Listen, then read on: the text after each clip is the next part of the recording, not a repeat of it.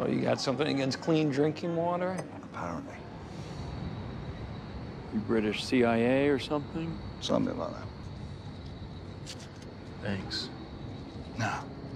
No, thanks for coming along when you did. No. Don't thank me. I'm the one who started this shitstorm.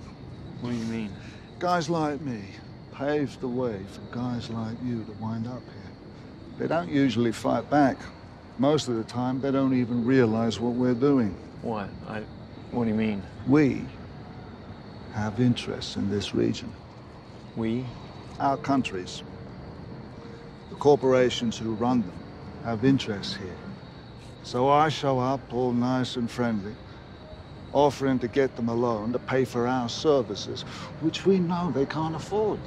Then we build them power plants, waterworks, freeways, it doesn't really matter. And when they can't repay us the debt, we own them. It's all a fuck job. The rebel leaders said we were trying to enslave their people by controlling the waterworks. And they were right.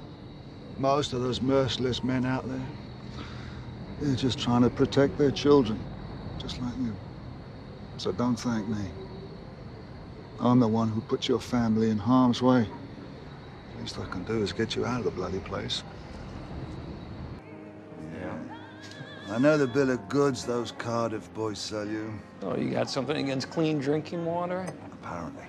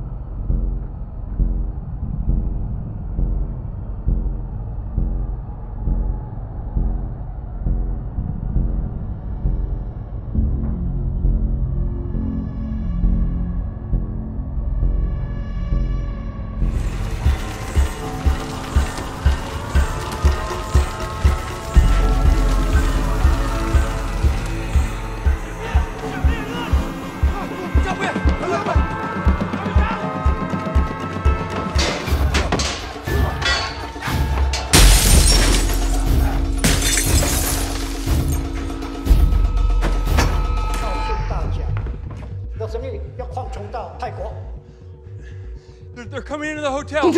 It's not safe. Sir,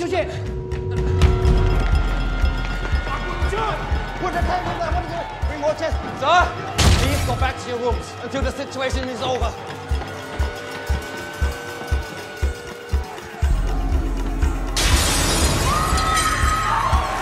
We're just seeing the lineups. This is a true country in collapse. This is a hyperinflation and socialism reaching its ultimate end. This is a true economic Armageddon.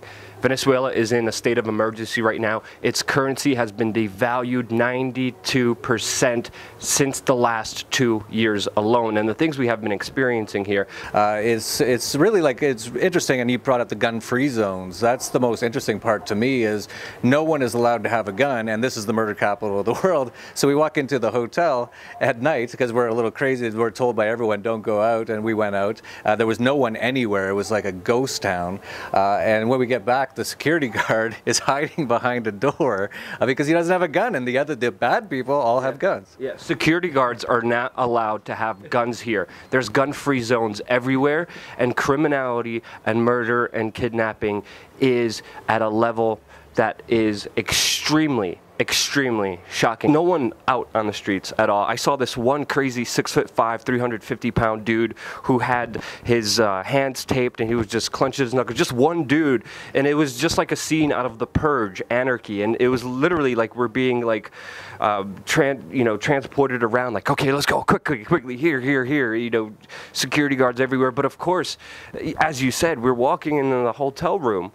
The people working in the hotel are like in past 3 doors, right, through like a little doorway looking when we came in, and they barricaded the doors with the luggage carriers because like they're even afraid. Like that would stop anyone. So those luggage carriers that the valets have, they just put them all in front of the doors. Like, that should do it.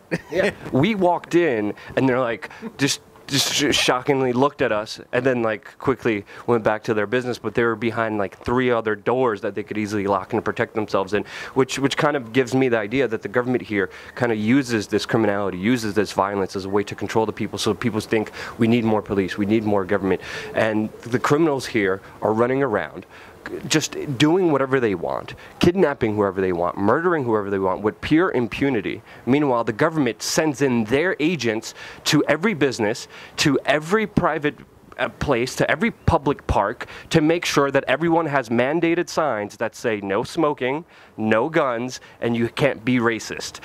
Well, you brought up a great point that the problems here aren't solely just caused by things here in the country. A lot of them are. I'd say a good 80% are, but a lot of it is the world controllers, the financial elites, and we were at Bilderberg last year. They are planning a massive collapse of the entire global economy. I just put out a video on it. It's going really viral right now. Everyone should check it out.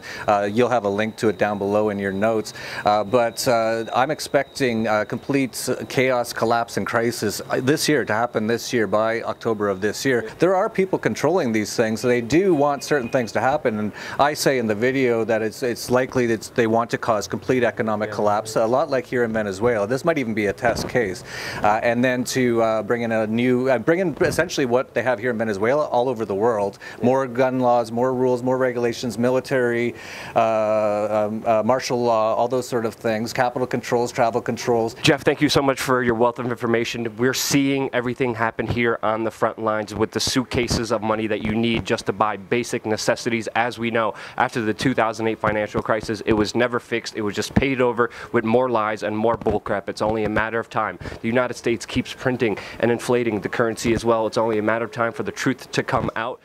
I know the bill of goods those Cardiff boys sell you. Oh, you got something against clean drinking water? Apparently.